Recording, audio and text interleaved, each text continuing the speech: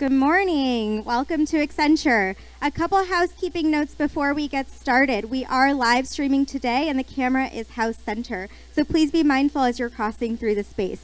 If you're sitting on the left side of the room over here, if you need to access the restrooms or get water, coffee, tea, you can access those from this way. If you are sitting on this side of the room and you need to access the restrooms or get water, coffee, tea, you can see Allison and Eva over there. They are waving at you. They will escort you to the restrooms and to whatever you need. So we're going to get the program started and we will see you shortly.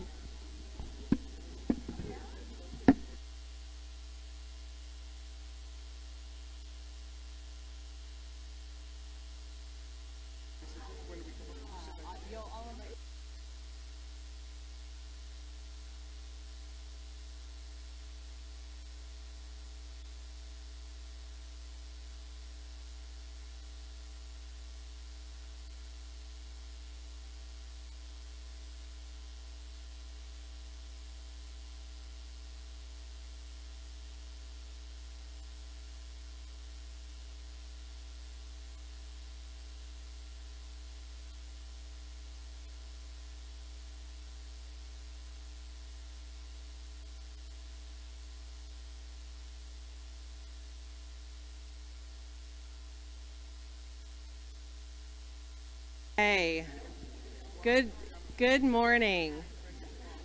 Good morning. Whenever we have people back in person, I always hate being the one that stands between happy conversation and everybody. So, all right. So I'm going to go ahead and get us started this morning, if I can. So good morning, everybody. Welcome to Accenture's new home here in New York. My name is Laura Peterson. If we can cut the music as well in the background, please.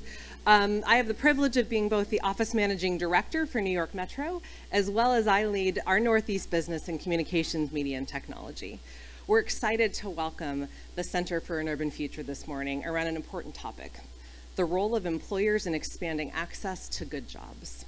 Diversity is at the core of our values here at Accenture. As recognized, we're very excited by our #1 ranking in Diversity Inc.'s top 50 employers last night, and that includes for us a diversification of the talent pool. So you'll hear from an impressive group of leaders this morning, including my friend and colleague Stuart Henderson, who will share more about Accenture's commitment to creating new pathways to employment. Before we dive into the program, for those of you who are in the space here, so those on streaming will forgive me, but a bit about this amazing space we're in. So this is our North America Innovation Flagship. It's our hub at One Manhattan West, where we work with our people, our partners, our community, and our clients to ideate, pilot, and scale innovation, driving to the center of technology and human ingenuity. We started the journey here before the pandemic, and we're finally able to open our doors late last spring. Nothing ever goes quite as planned, and it's been an amazing opportunity to demonstrate both resilience, but also our commitment to New York City. So this serves as a place we welcome our people back in person as we kind of move to the next phase. A core purpose is to foster collaboration, create an omni-connected work experience for our teams, make sure that we're doing so with our value of truly human in mind, whether that is our interfaith space, whether that is the neurodiversity that we've designed to recognize that people have different needs to be successful, our accessibility lounge, where we look at the adaptive technology resources and tools that all of our people need to show up their best. And then finally, a central focus on the health and wellness of our people and the planet. So we're proud to share this space with you and invite all of you to come back and take a look when we can explore around and show you what we do. As I mentioned before, we do have a strong passion around the topic today, so I want to share one quick story. I had the chance to spend time this week with a young man named Jaqueen. He's a native New Yorker. He was living in the Bronx during the pandemic and had graduated from high school. Had limited work experience, but a large passion for technology. And without a college degree, he was unable to really get the kind of technology job he wanted. He was working in a grocery store, in a deep freezer, 10 to 12 hours a day, 5 to 6 days a week. He said -20 to -30. We were really fortunate that one of our recruiters connected with him on LinkedIn. He had no idea who Accenture was, but he thought it might be better than a freezer. So he decided to take a chance, and we were fortunate to bring him into our apprentice program in 2020. So he is now a full-time employee with us. He is an associate's development engineer. He has joined our insurance practice, learned a lot of new skills to the cloud. And during our conversation, he kept reinforcing with me how he's been able to grow as a person, grow professionally, grow personally. He wants to work in new technology and XR, VR. He's getting his Google Cloud Developer certification for my Google friends in the room. And his eyes have been opened to new horizons, new worlds. I'll keep from going down a Star Trek, no new civilizations. But as he expressed gratitude for the opportunity, it struck me, and I reinforced to him how grateful we are that he's spending his time with us and choosing to build his career with us. I asked him what he wanted me to share this morning, and what he did say was he wants everyone to remember, no matter where you come from, you can make it and continue to grow. I'm really proud that we have him as a part of our team, and excited to see where his journey to the cloud goes next. So as we look around and learn from today's program, I'll think of him and the countless others who are in those programs and initiatives and are the faces of what we're going to talk about today. This diversification of the talent pool has faces and real people behind it, and it's so important for us to bring those stories to life. We have the ability to change the trajectory of New Yorkers' lives, to provide opportunities that previously seemed out of reach, to create a workforce that better represents the communities in which we work and live, harnessing that talent, that passion, that potential by removing the barriers to entry that at times as employers we've been a part of creating, is going to move the needle for both our business and our community in unimaginable ways. It's incredibly exciting to be here this morning, and with that excitement, I'd like to introduce Jonathan Bowles, the Executive Director for the Center for the Urban Future, to kick off today's program. Thanks, Laura. All right, good morning, everyone. First of all, thank you so much for being here. We haven't had too many in-person events, and it's just great to see everybody. Great to be back in person. I also want to thank the 350 or so people that signed up to watch this event live on the live stream. So great for all of you to be here as well. I'm Jonathan Bowles, Executive Director of the Center for an Urban Future. If you're not familiar with us, the Center is an independent think tank dedicated to creating a stronger and more equitable economy in New York. In recent months, our work has advanced a number of concrete ideas for how city government can help ensure an inclusive recovery from the pandemic. We've written about the need to scale up the city's most effective tech training programs, shown why there is so much potential to expand apprenticeships in high-wage industries like finance, tech, and healthcare, called for extending the state's tuition assistance program to cover part-time students, urged city government to boost support for entrepreneurs living in public housing, and made the case for new programs to help the roughly 700,000 adults in the city who have some college credits but no degree to reconnect with CUNY and complete their credential. But it's also clear to us that the public sector can't do it alone, and that employers will also need to step up, especially when it comes to expanding access to the good jobs they are creating. As our research has shown, Black New Yorkers make up 22% of the city's workforce, but hold just 7% of the jobs in the securities industry, 7% of the positions in advertising, 8% in publishing, and 9% in the tech sector. The good news is that several employers in New York are taking important steps to diversify their workforces with investments in paid internships, apprenticeships, and on-the-job training programs, and by changing their recruitment, hiring, and retention practices. The two companies we are partnering with today, Accenture and Google, are among those leading the way. Initiatives like the New York Job CEO Council also demonstrate that things are moving in the right direction. But at the same time, it's clear that a lot more employers ought to be taking these steps. Today, my colleagues and I at CUF are publishing a new report that urges more employers to step up with their own career pathway initiatives. And it also calls on city government to make it as easy as possible for employers to launch these initiatives. Our report, which was made possible thanks to a grant from the Gancher Family Foundation, also provides a snapshot of 6 innovative employer-led initiatives to expand access to good jobs with enormous potential for replication among other companies in New York. I'm so excited about today's event, which is going to delve further into what is needed. We have an amazing group of speakers to help us sort through these opportunities and tee up solutions. Following our all-star panel, we will be joined by New York's outstanding Deputy Mayor for Economic and Workforce Development, Maria Torres Springer. Before we get to the panel, I want to give a very big thank you to Accenture and Google for their support, for making today's event possible, and for all they're doing already to expand access to good jobs in New York. Now, if our panelists can come up to the stage, I want to turn it over to Cuff's incredibly talented editorial and policy director, Eli Dvorkin. Thank you.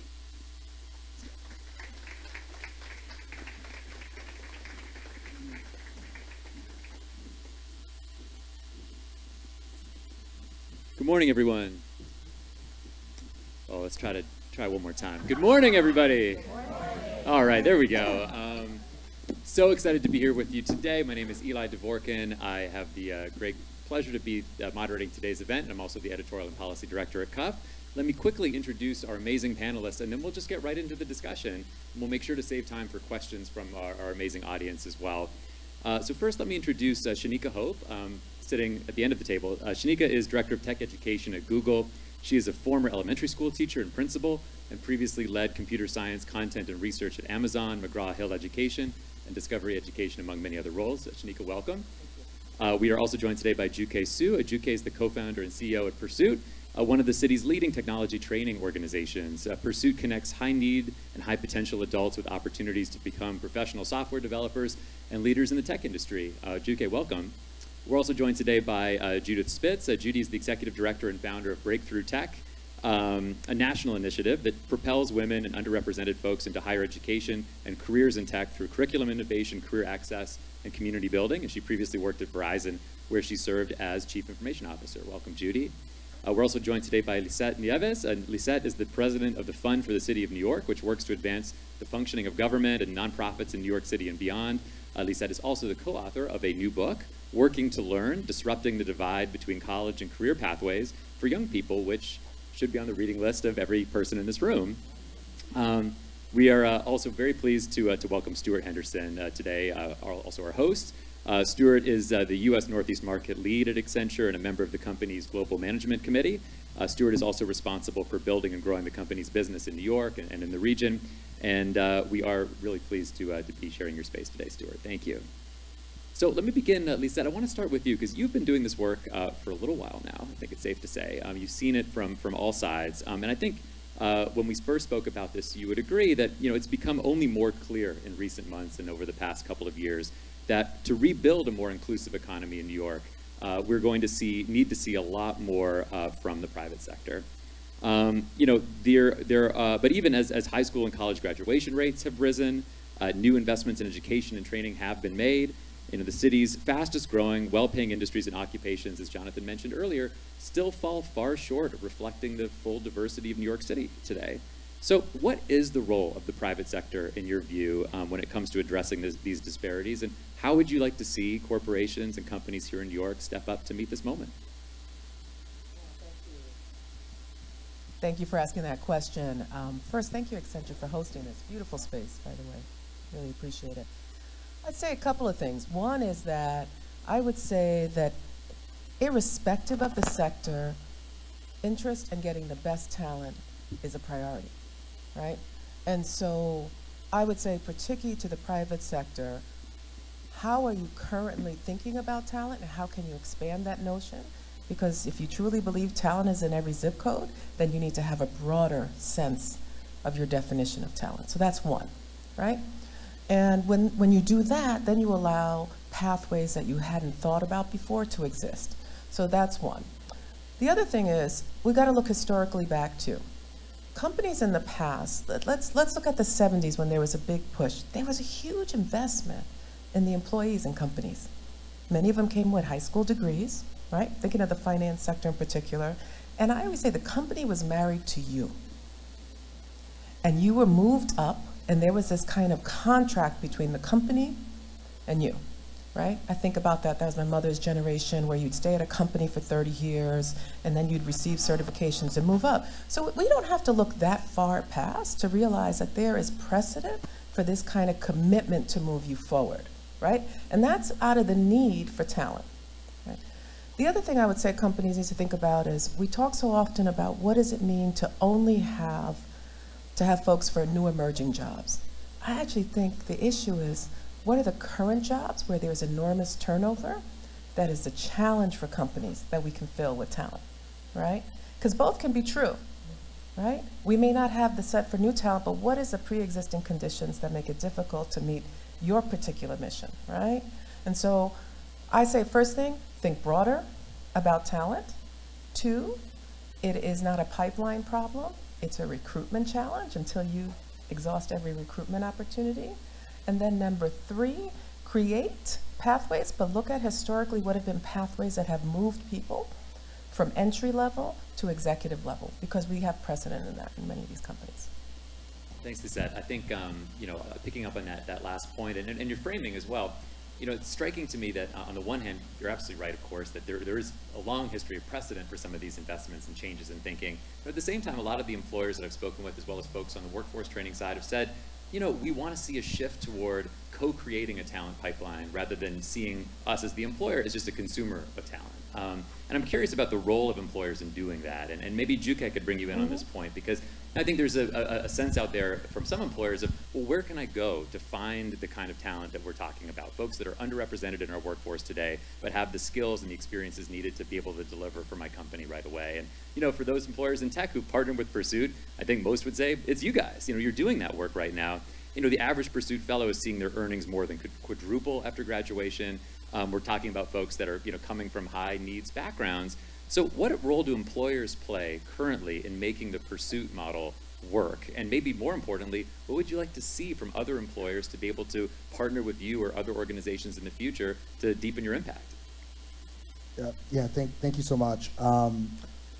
Yeah, I think, obviously this is a very kind of difficult problem, and I think seeing part of the construct of our results is around thinking about it as a broader labor market problem, right? And I know this is a bit wonky, possibly. Hopefully that's fine for our urban future audience, but I think even thinking about what Pursuit is doing, focus on working class adults, blue collar workers, right?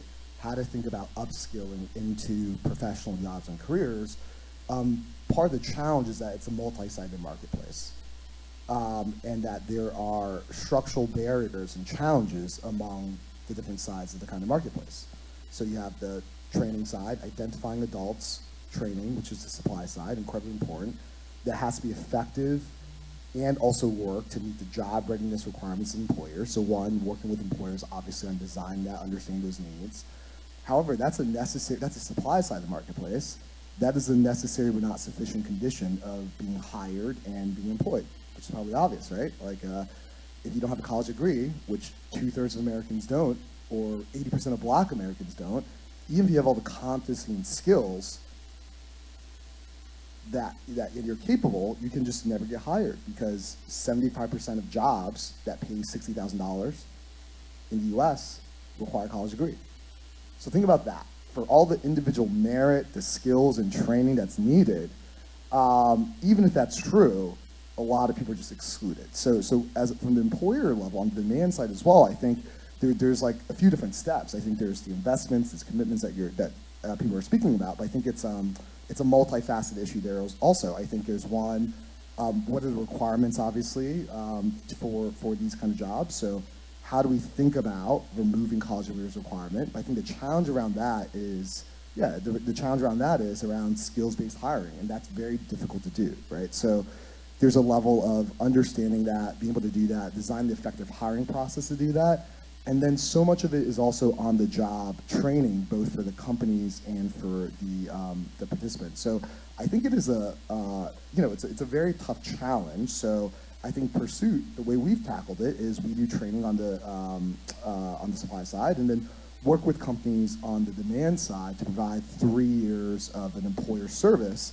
to both help the companies and also our participants through on-the-job training to make sure that that's kind of successful. And I think this idea of shifting the time horizon is really valuable. Ultimately, what do all these kind of different stakeholders want? It's that people have successful, thriving careers, right?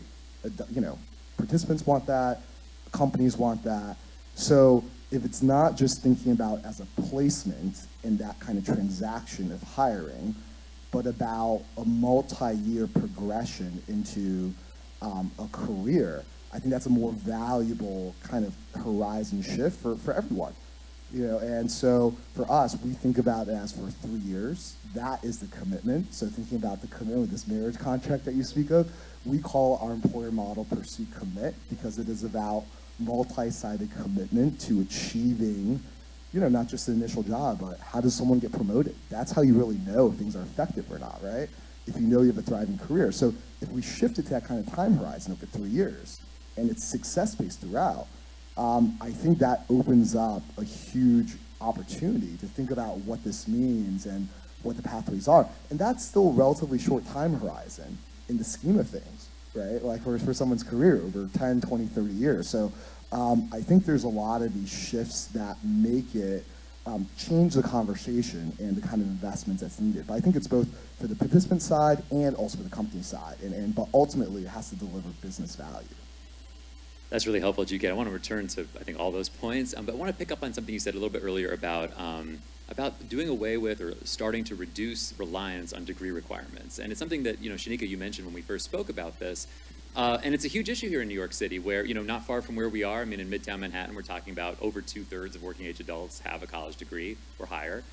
In, Mott Haven in the Bronx or in East New York, it's 12% or lower. So, we've got a huge disparity in New York City when it comes to college degree attainment. And at CUF, we've written a lot about what we can do to boost graduation rates, especially in our public colleges. But it strikes me that obviously part of the equation here is around maybe reducing that as a barrier to entry. And you mentioned that you see a real opportunity there, that there are opportunities to open up more jobs to workers who are skilled through alternate pathways.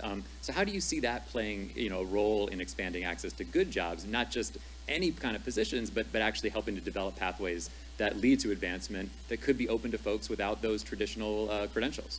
Yeah, thank you for that question. I think Lizette and Duque really touched on a lot of the kind of key strategies that we need to think about, starting with the fact that nationally, less than half of U.S. residents actually have the college degree. And so then when you think about the work that needs to happen here locally, we recognize, to Duque's point, this is a complex issue that's going to require both private and public sector partnership. And so one of the things that we think about here at Google is how do we leverage the local partners who are closest to New York residents, who understand the communities, understand what their needs are, where they are, and then we use that partnership and their understanding of the community to inform the types of programs that we look to build. Yes, the credential of the 4-year degree serves as a proxy to give us a sense of the signals that the candidate may have that readies them or demonstrates readiness for the particular role. And that's an important signal, but there are other signals and pathways that we need to explore in partnership with public partners and with other private partners in the public sector to really understand and explore what are some of those other alternative pathways that we can leverage that have really best practices, like the work that UK leads with his organization. One of the things that we've done here at Google is working with, for example, like libraries that have, they're staples in the community, they understand the residents, communities trust them. And so how do we work with libraries to bring alternative educational pathways like career certificates to residents? So that allows them to accelerate very quickly, gain those necessary skills, upskill, and then step into jobs that create 30% increase in their take-home income. So it's really about looking at different partners, working with CUNY and SUNY, for example. That's one of the things that we do, because it's not just end of funnel, right? So readying the adults that have the motivation and the readiness and recognize, look, I've got to do something different to move from the freezer to Accenture. It's also looking further down the funnel, working in K-12, for example. So we have partnerships with CUNY and SUNY where we're looking at how do we support pre-service teachers? How do we support in-service teachers so that we can give them practical curriculum, hands-on learning, so we can expose more students at the beginning of the funnel so that they get that exposure to computational thinking, computing, using technology, so that students spark that curiosity. We're also readying them and laying the groundwork with some of those technical skills that students will need that readies them for some of these tech jobs and tech adjacent jobs. So that's how we think about this. So it's, we need to reimagine how we look at the talent profile for tech roles.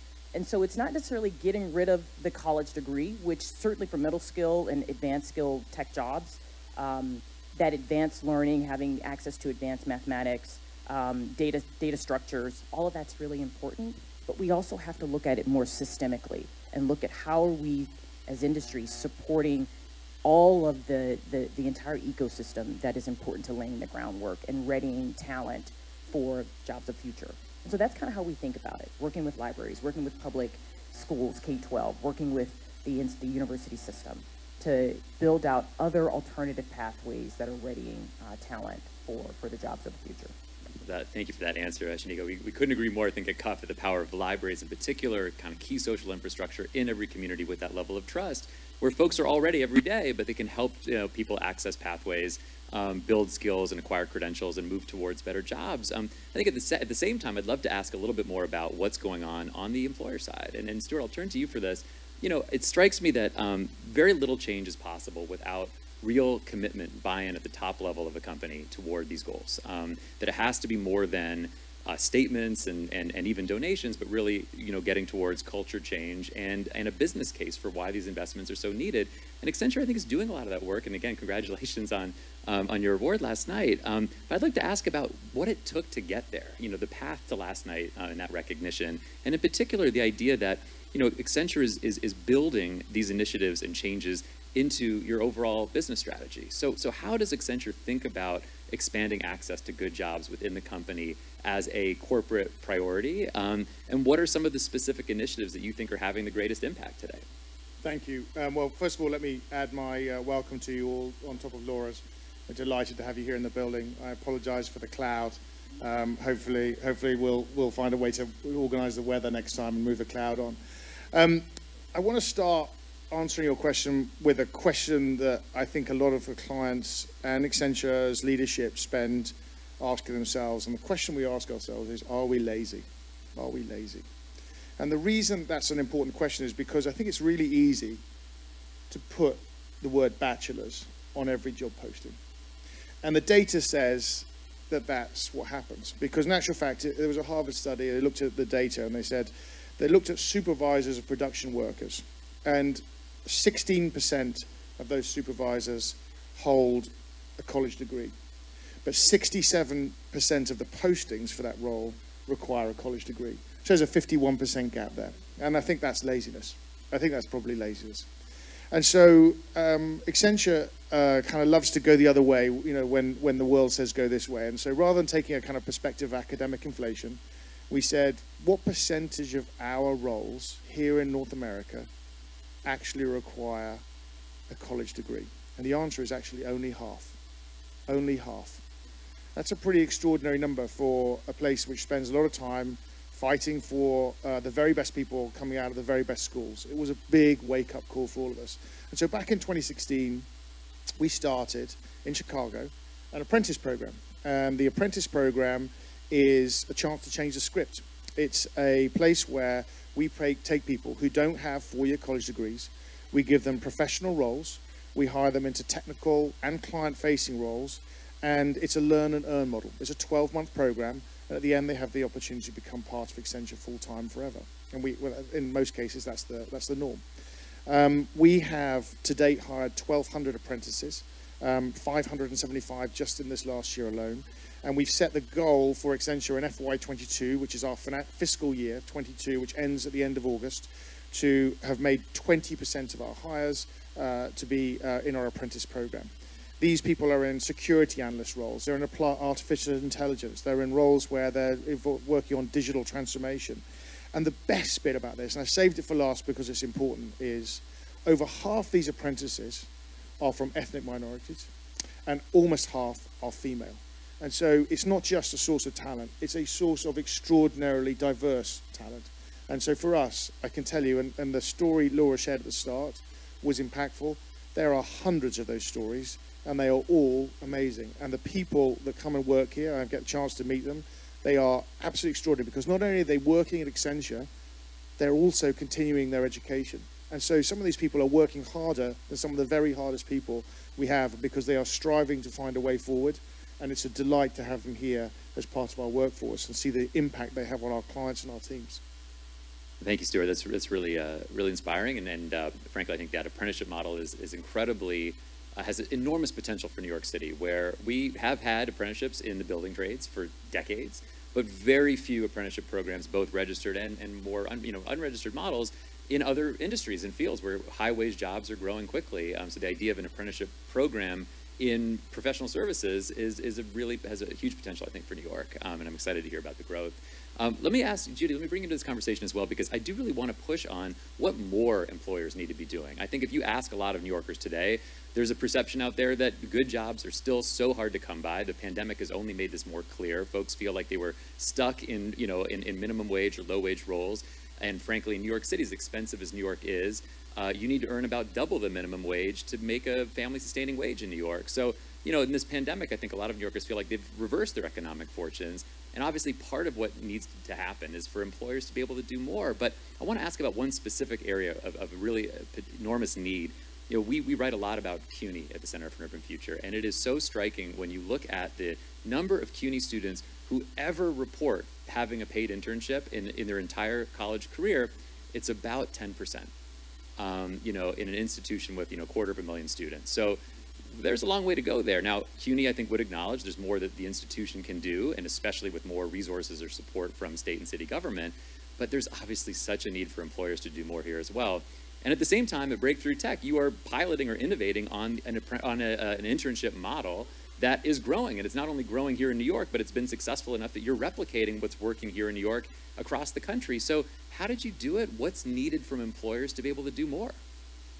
Well, thank you very much for that question, and happy to talk about some of the opportunities for innovation within higher ed and at the intersection, really, of academia and industry. I just want to take a minute to do a little bit of a level set on the data with respect to gender in tech. Probably most people in this room are familiar, but I'm always surprised at how surprised people are with the data.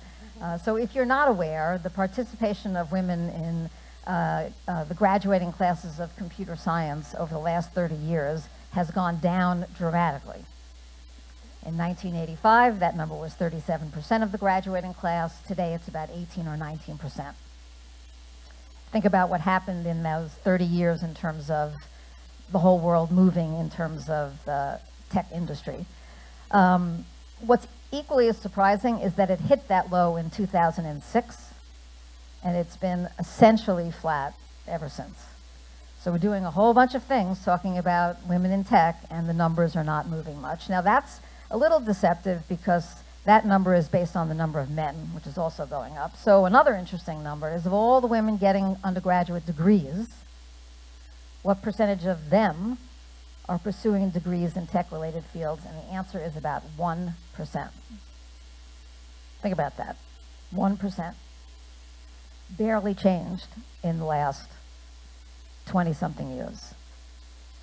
If that 1% could move up to 5%, the number of tech workers in this country would increase by 57%, and the gender equity challenge in terms of numbers would essentially go away. So there's a huge opportunity there, right? 58% of the undergraduate population are women, and only 1% of them are studying computer science. So I just think it's important that we keep our eye focused on that, because it requires intentionality. Just like it requires intentionality about focusing on Black and Latinx, first gen, and so on. If you're not intentional about gender, you will end up with the same percentage at the end. So that's where our focus is. We are focused at this intersection between industry and academia, as you made reference, and what we see is a lot of this kind of finger pointing. You see industry saying, we really want to hire more women in tech, and we want to hire more diverse candidates. If only the universities would be pumping more of them out, we'd hire them. And then you see academia saying, well, places like CUNY and others, we work with UIC in Chicago, FIU in Miami, George Mason and UMD in DC, saying, guess what? If you keep going to the same universities and recruiting in the same ways and looking for the same thing on the resumes, you're going to get the same candidates in your hiring pool. So we're doing a lot of things on the academic side to say, how do we solve that issue from a curriculum perspective? But on the industry side, here's the data point that opened our eyes with reference to what you were asking about. We lined up a bunch of industry players, huge ones like Google and Accenture, but there are, as was made reference in the introductory remarks, there are hundreds of other industry players that could lean into this. And we said, you know, you don't usually hire your interns from CUNY, but, you know, why don't you lean into that with us, raise their hands. And then we passed forward the resumes of these incredibly talented young women, and 5% of them got through that door into a paid internship, which we know is the single biggest predictor of landing a job when you graduate. And these are people who were leaning in. And when we asked them this, they said, listen, these kids have nothing on their resumes. They don't go to weekend hackathons. They're not doing unpaid apprenticeships and so on. Why? Well, sure, of course. Those are attributes of the privilege of having the free time to do those kinds of things and the network connections that can do that. They're not attributes of potential. So we created a program called a Sprinternship. Think Sprint. It is a 3-week micro internship paid for by companies, just like a summer intern, only it's not over the summer. It's during an academic break. In January, in some cities, in May, in others. It's early in a college student's career.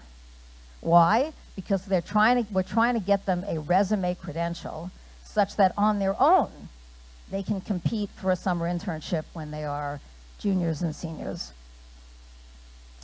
I can talk to you more about it, but we put them in cohorts. It's an amazing experience and so on.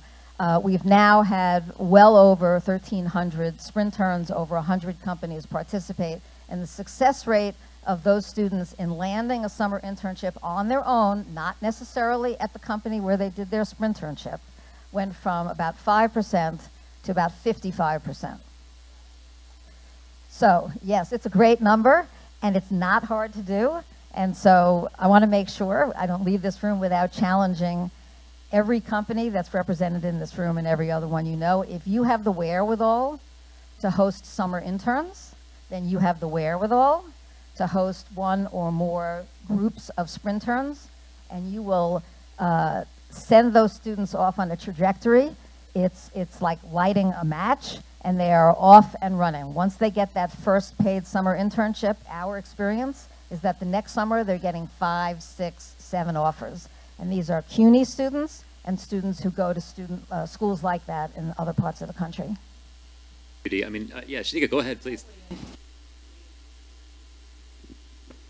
I'd just like to make a couple of quick comments on to Stuart's point and Judy's point, in particular around the apprenticeships and the internships. And I personally have I've hosted and served as a technical advisor for students through the Breakthrough Tech program. But I think what's really important here, back to what can industry do? What more can we do?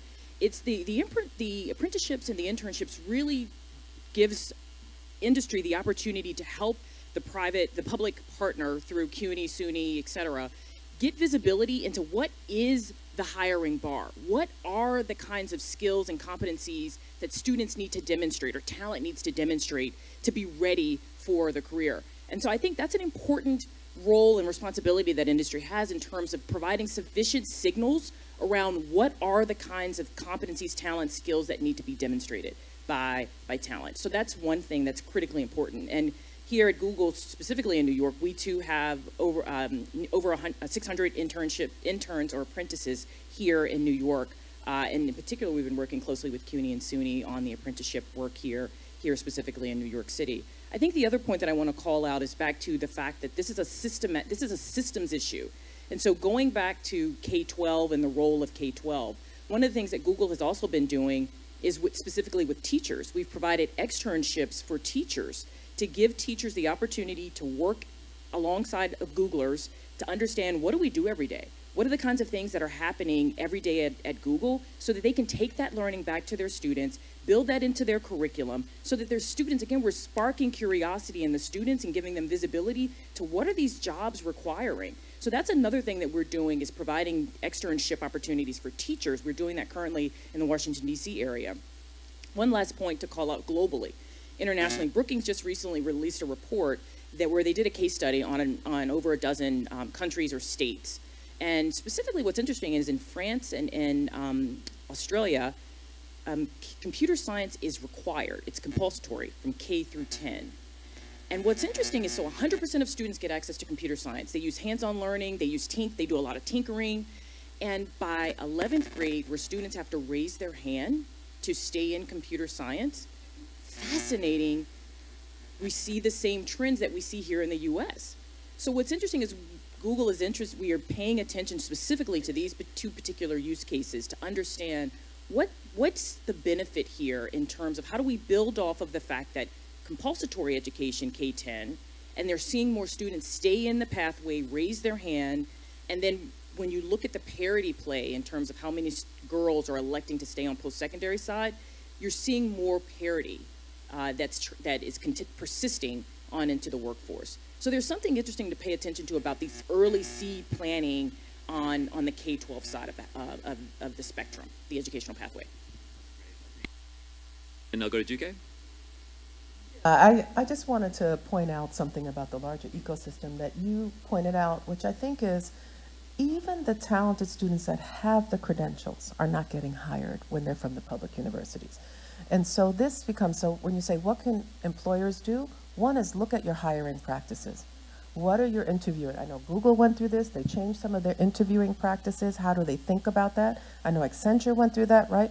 You know, you don't receive the recognition that Accenture received last night with all of these tiny decisions that make a huge impact on a pipeline, right? So one is, what are the barriers? So I'd first ask that question. What's the kind of equity audit you would do first, right? And that includes everything from, I've seen the difference in tech companies saying, from instead of having a full group of just white males sitting on a panel like this, bringing in someone and saying, coding on that wall right now. That's your last interview stage. Could you imagine that kind of intimidation? That has changed in quite a few of these tech companies. You know exactly what I'm talking about, right?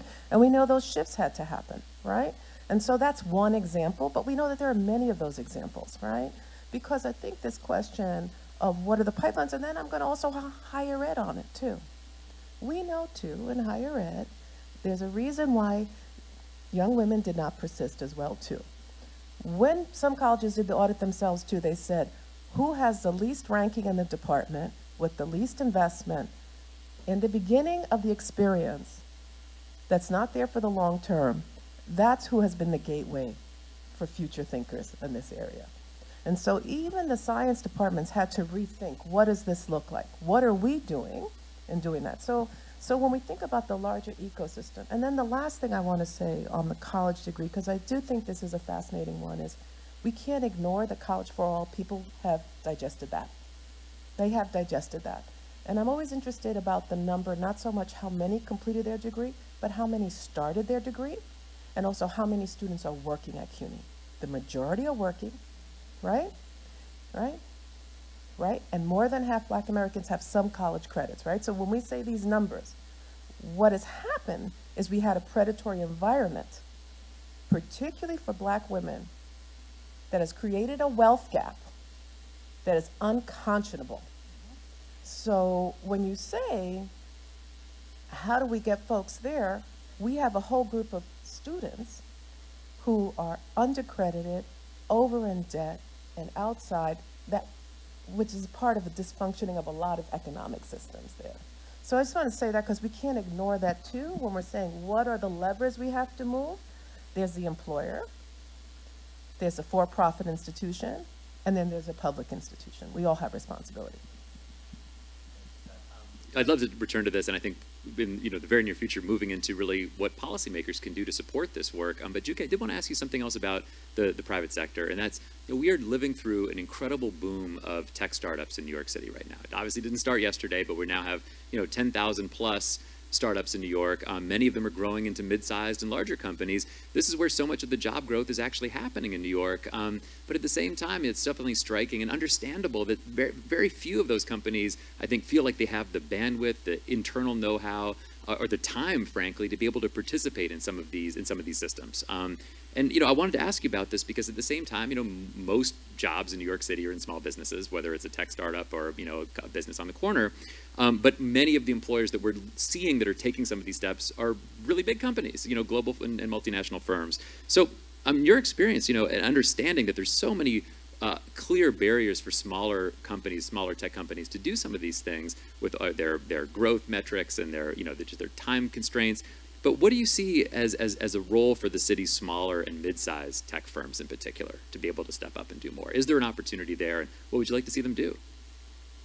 Short answer is absolutely. Ultimately, it has to be a business case for any of this. But and I was going to talk about that, but before getting to that, I want to go back a little bit, if you don't mind, on this idea of internships and apprenticeships. And I think it's really incredible, you know, what has been kind of done for these kind of CUNY students in creating these kind of internships.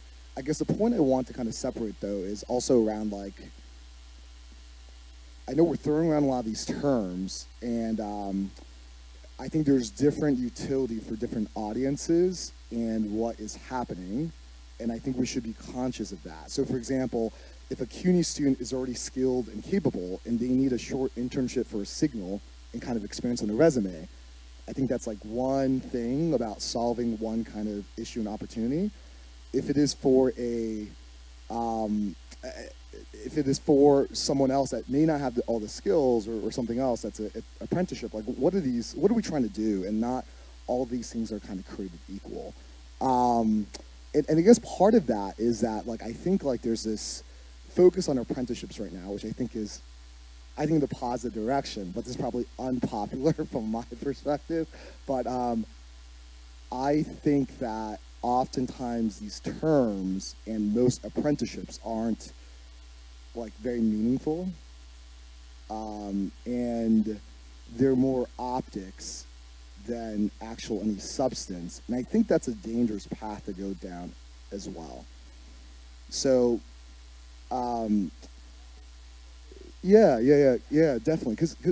And I think it's all positive. I think it's like, I think we should applaud the directions, but we should be specific about what each of these programs are actually trying to do.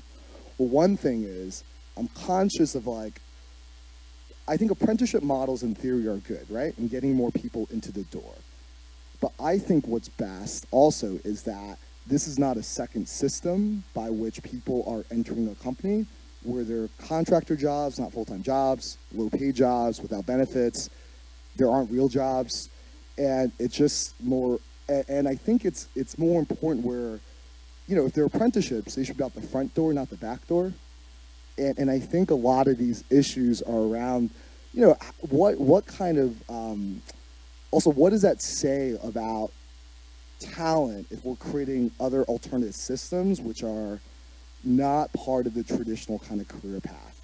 And I think so, again, not all apprenticeships or internships are created equal, but if it's an alternate path that is stuck and it's not a real job, I don't think we should necessarily applaud that either. so just, you know, it's like greenwashing. A lot of this stuff is bullshit, you know? So in terms of shifting that doesn't mean it's a bad idea. I just want to be careful about, like, what this terminology means, and this is probably controversial and unpopular.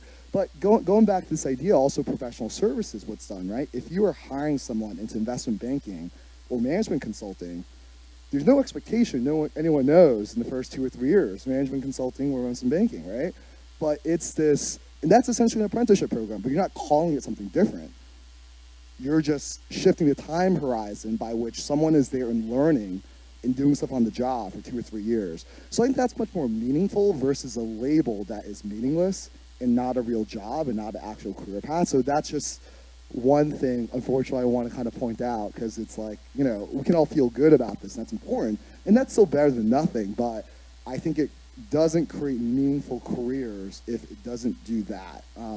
That's one thing. But okay, so going back to the other idea around what can employers do, it is still Can I just jump in for 1 second? I'll give it back to you. I agree 100% that we don't want to make up sort of fake make-believe pathways that make us feel good but don't lead to long-term careers. I think part of the way to do that is to look at the standard institutions through which these students and future talent are trying to move, like large, diverse public universities getting in the front door, and asking ourselves, what are the barriers that these students are hitting, and getting rid of those barriers as opposed to creating side doors and so forth. So, as an example, most of the CUNY students do not declare their majors in their freshman or until midway through their sophomore year. That is a huge opportunity pool to open these students' eyes to the fact that they are capable of having degrees in tech-related disciplines. And I want to go back to your point. This is an economic justice issue. To leave half of the available talent pool women sitting on the sidelines of where all the money is not only an issue in terms of diversity and better outcomes, it's also an economic justice issue. So there are programs that we're working on, but I won't go through them, but that go right into the student as they're entering their freshman year, that industry has to participate in to open their eyes to the possibility that they too can join this tech industry, and then they're on the regular path. If you look at the introduction to computer science classes, these things are still primarily being taught the way organic chemistry is taught, to weed out anybody but the diehards from moving forward. It should be exactly the opposite, upside down, to encourage the non-traditional techies that they too can play here. Just think about the calculus requirement. I doubt in most of these boot camps and skill-based programs that they are requiring the students to take calculus. That is a huge barrier to entry for a lot of people that can have perfectly great careers going through the standard pathway. So I think we have to look at all of the barriers from the time they enter the normal pathway till they get their foot in the door of the front door of these great jobs.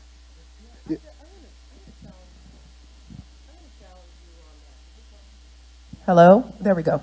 I'm gonna challenge you on that, because I think there is this hidden assumption that the one door is the meritocracy, that that's where all the merit has. I actually think it's a both and. There has to be multiple doors into a company. I actually think that the one door myth is problematic. And when I had to build apprenticeships with company, the first thing they said to me was, well, if I create, this is 16 years ago, not this discussion, it's a different discussion today. 16 years ago on Wall Street was, well, Lizette, what am I going to do for all my college grads that are here? Ooh, that's a back door. Does that mean that that they're not being, right? All the no's, right? And I said to them, I said, your pathway is not solving your pain point of turnover in this area. So you need to expand that. And I just say that because I think this notion of one pathway, there has to be multiple doors and multiple ways of thinking about that. And then, guess what? 26 different firms said, yes, I'll sign on, because you're right. I am not solving it through this one pathway, and my assumption of meritocracy through one pathway is not enough. I totally agree with the multiple pathways, don't get me wrong. Multiple doors. Multiple doors. I'm just saying, once you enter the door, I want to make sure it's equal. You're not capped. Okay. Yeah, and also, because oftentimes some of those doors, they're not actual jobs, and they're not, and so it's more, I very much believe in the multiple pathways, multiple doors, but we should be conscious of what door you're entering and what that means for someone. And also, just this terminology, what does it make one feel if you're apprentice, and sometimes what does that feel at a company versus you're part of this path? It may be a different door of entering, but you should be, you should allow your talent to flourish in the same way as part of the same kind of system and career path once you're there. And I think I just want to be conscious of that, but it's not. If I could, let me bring Stuart back in part because you're running an experiment in this exact idea right now about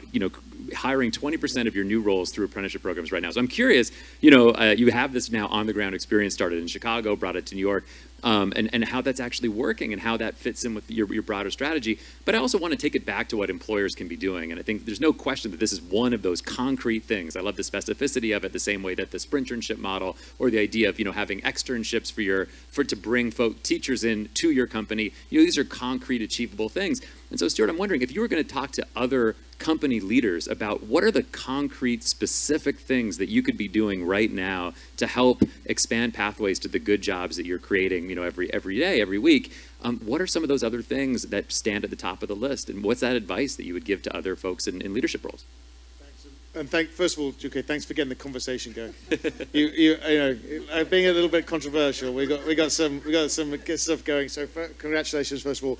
So So I love the challenge. Nobody wants a spray-on apprenticeship program. I don't think there's anybody in this room who thinks spray-on apprenticeship is a good idea.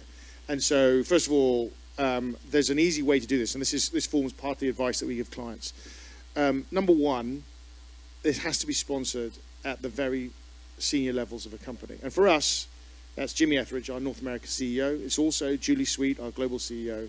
You cannot delegate the responsibility for having an apprentice program that is not spray on or you've got greenwash. So number one is you have to sponsor it at the very most senior levels. The second thing is it's actually pretty easy to start in the sense that there is a playbook that we've built. That playbook is available publicly. It's not something you have to buy from Accenture. You don't have to buy any Accenture consulting, whilst we would love that. You don't have to, you can just go and download it. That playbook exists, and it really gets to that point, which is they have to be real jobs, market-based wages. There has to be a pathway into full-time employment. There has to be a way that people will not have the kind of negativity of, well, you're an apprentice, not a graduate. And that playbook is very real, and people are using it. It's also something which sets a standard. The Business Roundtable uses it. So number one is sponsor it. Number two is use the playbook. The playbook is well developed. A lot of good employers involved in it, and a lot of successful apprentice programs where people are getting into full-time jobs and they're paid market-based wages. They're getting the training they need. And the last is you have to do this now before it's done to you. Let me explain that. It's proxy season right now. So if you're a publicly traded company, it's proxy season. And proxy season means that shareholders get to vote on stuff. And the number of ESG or inclusion and diversity level votes that have increased. So last year was about 400 and something. This year it's somewhere in the high 500s. And right now, shareholders of Amazon will vote based on a motion put forward by the New York State Pension Fund to audit their racial equality policies. And so shareholders have a vote. Now, we at Accenture, we've got this concept of value 360. So we typically would engage with clients primarily on delivery of a financial outcome for them. We help them grow, we help them save money, we help them, whatever it might be, but it's typically being financial. Our whole approach to helping clients now is much broader than that. It would be around their ESG goals, sustainability goals. It's around improving their inclusion and diversity, because stakeholder capitalism is now something that both boards and shareholders are demanding of CEOs. And so it's not enough to have great financial results. You have to be a stronger and more robust part of society and where you operate. And if you're a New York CEO and you have not paid attention to what's happening, the likelihood of a shareholder vote on some of these topics is increasingly commonly going to be the case. And so from my perspective is, number one, you've got to sponsor it. Number two, the playbook is there, go use it. Number three, do it before your shareholders do it to you. Yeah, thank you for sharing that. I agree largely. I think the executive sponsorship is super important. So not to challenge this notion too much, because obviously love Accenture, a lot of respect to the host, being here also, but thinking about this idea, it's and I want to get back to it's not just on the employers, it's actually so much on the training, what's effective and trust there, but and thinking about that. But let's say this idea of this apprenticeship right now.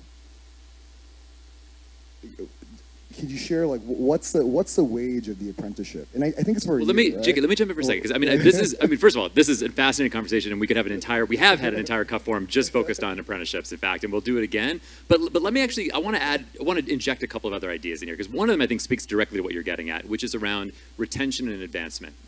So part of the challenge here when you talk about whatever the pathway into the firm is, what are the outcomes when you get there? And in New York City, we see that there's some really alarming data. For instance, the average black New Yorker working in banking earns about $53,000 a year. The average white New Yorker in banking, $123,000 a year. Now, this is in the same industry, and there's many reasons for this, but I think at least part of it comes to what can companies do to promote retention and advancement within their own firms. That's one thing I'd love to touch on, but we have a little bit of time. Well, I think it's the same question. Well, wait, because I wanted to make sure we get to everybody around the table about this. But let me just throw one other idea out there, because this may spark other thoughts, which is we spent a lot of the conversation today so far talking about expanding pathways to good jobs for New Yorkers of color who are, you know, strikingly and concerningly underrepresented in these areas. But there's so many other dimensions to the diversity of New York where there's significant underrepresentation. We just published a report at Cuff about the challenges that New Yorkers with disabilities face in seeking out and gaining gainful employment in New York. And the unemployment rate for New Yorkers with disabilities right now is over 17%. You know, it's more than double the citywide average. And that goes as well for older New Yorkers, many of whom have had increasing challenges, you know, reconnecting with work or staying employed, all of which I think is connected to issues around retention and advancement. And Shanique, I'm looking at you because you mentioned this when we spoke earlier, but I open this up to everybody. The big question here is what more can companies, they be doing around retaining and advancing folks who are currently underrepresented? We've talked a lot about getting into the job, but what can we do to help folks stay and advance? Yeah. And a little louder for the people in the back. Yeah, that'll wake you up. I think we've all been, with the pause on the mic, so I apologize for blowing your eardrums. I think it really gets back to the notion of the executive sponsorship. Part of the advancement of underrepresented individuals is having a seat and a voice at the table. And so what research tells us consistently is the importance of sponsorship. And so lending that capital that existing privileged leaders have in these various spaces is critically important. I think the other piece is one of the aspects that we know that works really, really well is also the component of shoulder-to-shoulder mentorship. It's critically important that that underrepresented talent that are new into spaces may not have the benefit of having privilege and access on their journey. Having that coach, a trusted resource where they can ask questions, get that development and the support that they need. And so some of the things that we've done at Google is we have intentional programs that provide that mentorship, that also provide that sponsorship for talent so that they can have a safe place to have voice, but also to have someone standing with them and advocating for them, telling them to take risks, giving them visibility into other opportunities to grow and advance them. The other thing is constantly reskilling and staying current on your skill set, having a learn and be curious mindset to new technologies. That's something else that's really important towards that advancing and being a leader in tech or tech adjacent kinds of companies. So those are kind of the big three opportunities there: the sponsorship, the mentorship, and the reskilling. So I'll just jump in. First of all, again, focused on gender. About 50% of the women in tech leave their jobs within the first 3 to 5 years, and they are not going home and not working. They're simply going into other industries. So this is a pervasive problem that has to be dealt with. At the place of employment, I agree with all of your ideas, especially near-peer mentoring. Just if we move just a little bit further back into the students as they're graduating college, the whole area of what is traditionally called career services is an area that really, I think almost everybody I know in career services agrees hasn't been innovated in many decades. And it is ripe for innovation if we think of it more as career readiness. It is the intersection. It's where industry and academia really cross paths, and the traditional career services like job fairs and things like that, that's all happening around the career services organizations, especially at these large public universities. We have to conquer the challenge of leaning into it, even though it can be complex and so on. That is where the diverse talent, I want to add to your diversity, first-gen, socioeconomically challenged students who have the same kinds of problems that Black and Latinx and women have. So I think there's an opportunity to get industry to lean into a new model of career readiness services that will get the students, these diverse students, more prepared to be successful when they enter the workplace. It's incredibly important because they're not getting that training at home or through any of their networks. Thinking about not just the role of employers, which is what we focused on obviously today, but the role of city and state government in helping to incentivize, push, cajole, encourage, whatever verb you want to choose. How does the role of city and state government play into, not just in general in building stronger talent pipelines, investing in CUNY, all these things that we know are part of the solution, but specifically in moving the needle among employers? What would you like to see the mayor of New York City do? We've got folks here from the mayor's office, from the administration, from across city and state government tuning in online. What would you like to see government do to help push or pull more employers to take some of these key steps? I love that question. You know, I think there's a couple of things, and it was mentioned on the panel, which is where in this kind of workforce ecosystem is the solution that we want to attract, right? There's a part of it that's for those that are out of school and out of work, right? And what does that look like? There are different solutions there, right? And I would say that for younger ones, right? There are different solutions for older workers, right? The incumbent workers who've been laid off because of COVID and need to come back, right? So there's a variety of different ones. So, but one thing I want to say is CUNY right now, their transfer student population is almost larger than their first-time freshman population. And if we're not intentional to encourage that we are counting on community colleges to do a big lift here, we're really missing the boat. So what does that look like? Intentional relationships with community colleges, or by the junior year, intentional relationships with four-year colleges, because they don't have the social capital to get those internships. And that's why we're seeing them leave, right? So there's a piece of this that is saying, what can we do? We could do something regarding transfer students and making sure that they have access to these employment opportunities, right?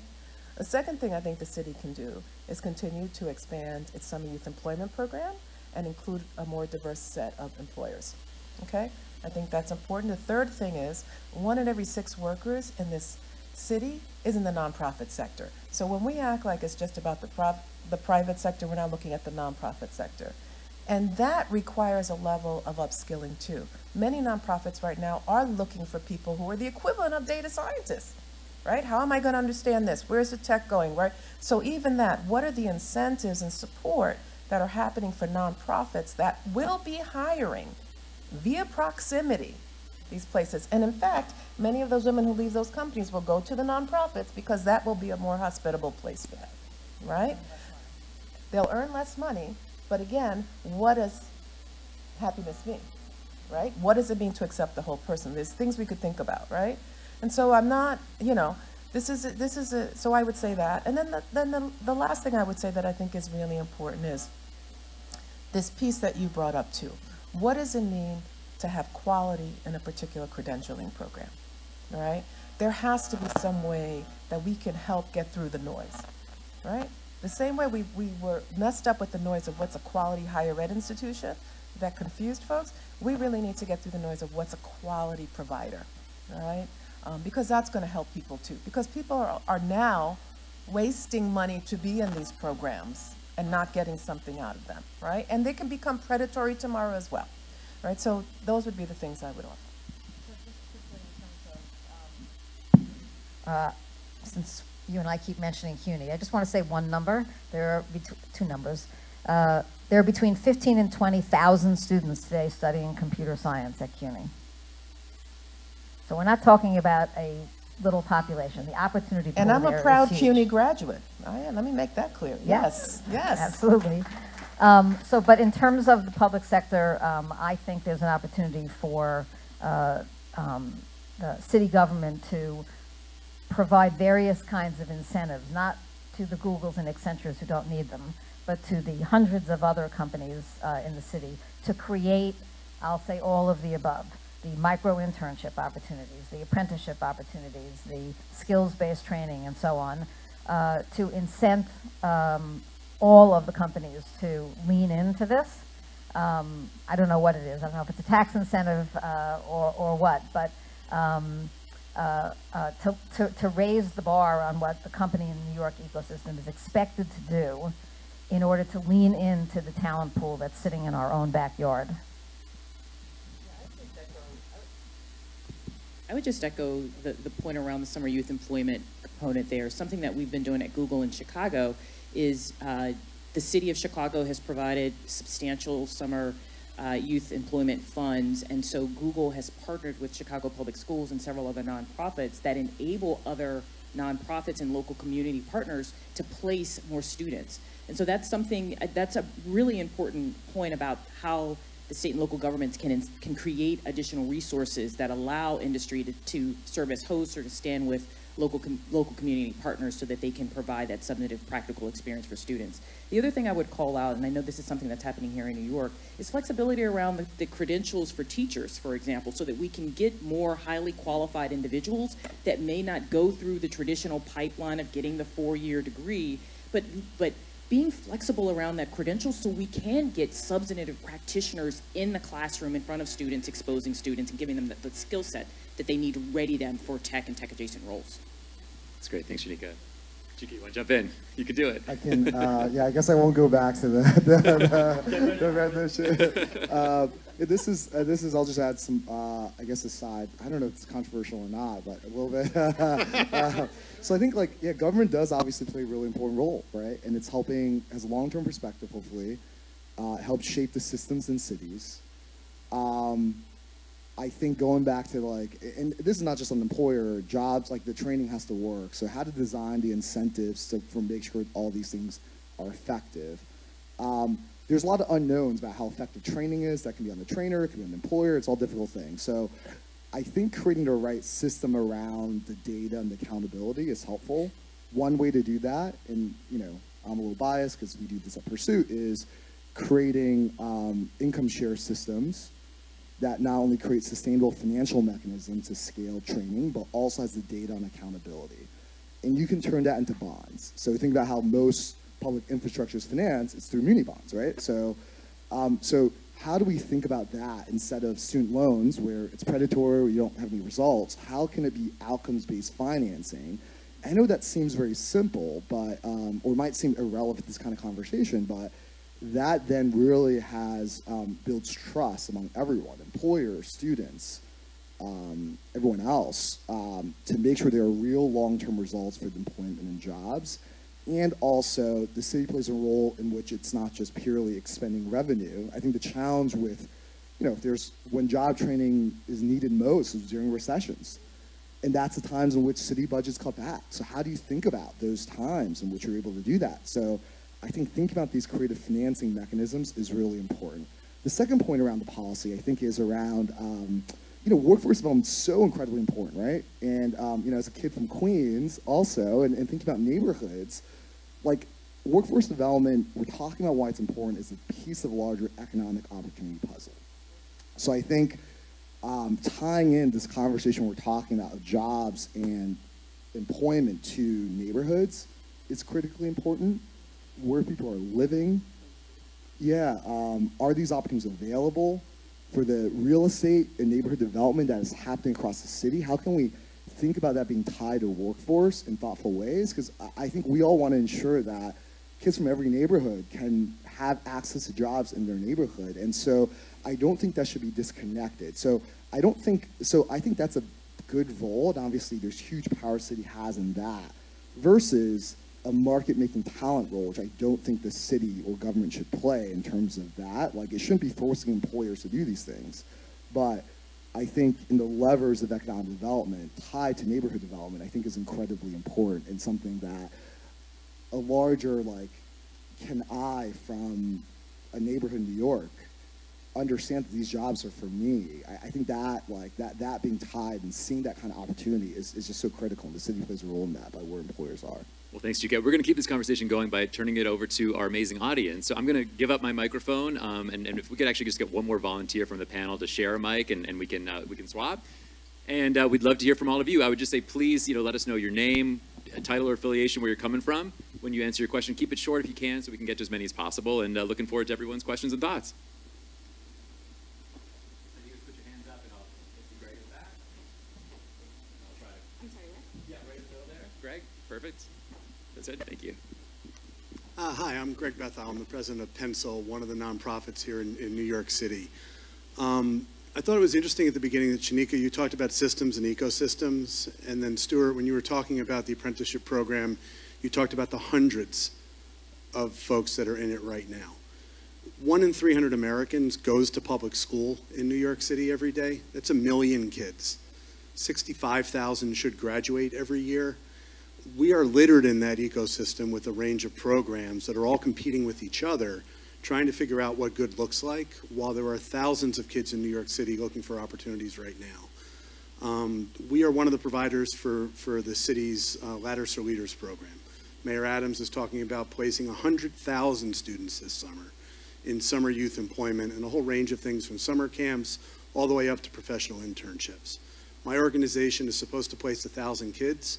We have 1,500 kids trained right now, ready for those professional internships, looking for the jobs and the access to good jobs in New York City that we're talking about here. I think we know what the answers are. I think we need to start looking at the practical opportunities to actually begin to connect kids earlier in the pipeline, and these are high school and college students, many of them at CUNY. So my question is really simple. Who's hiring for this summer for New York City kids so that we can help the mayor reach that goal and begin to open up that pipeline into the companies that are going to make the city successful? Well, I'll start. We Accenture, we are hiring. I mean, we set a goal of hiring 20% of our incoming class from the apprentice program. So we're definitely hiring. We're also part of a network. You're absolutely right. Hundreds is not enough. We're also part of a network of people who are working in apprentice programs to get to the point where we have over 10,000 apprentice roles across the network of people. We're also part of the 110 initiative, where we have, and as you're nodding, about 110. Our ambition there is to have over 1 million Black Americans who are in family-sustaining roles. So we are in lots of different in lots of different programs, and for sure we could argue that how many programs do we need? Well, you could argue we need more programs like this. So I would say, yeah, we're hiring, and we are absolutely committed to getting those numbers up. Which comes back to my point earlier. I was like, what should CEOs do? They need to sponsor it. I missed out the other part of what the CEOs need to do, and it's part of is spending time with leaders like these on the stage who've got strong perspective. And whilst I don't necessarily agree with everything that Juke has been saying about, the absence of conflict is apathy, not consensus. And we need a bit of conflict. We need a bit of challenge. And so, every time a CEO opens a door and listens to someone who's got a different perspective, it will grow their ability to do a better job. And so, very simply, you asked a very direct question: are we hiring? The answer is yes. And do we have ambitions to get beyond the hundreds, to get to the thousands? We did 1,200 in total, but at 568 this year. So logarithmically, that curve is getting steeper. And we've said 40% of our roles, and of course, I think you have some sense of how many people we hire in, we are in North America.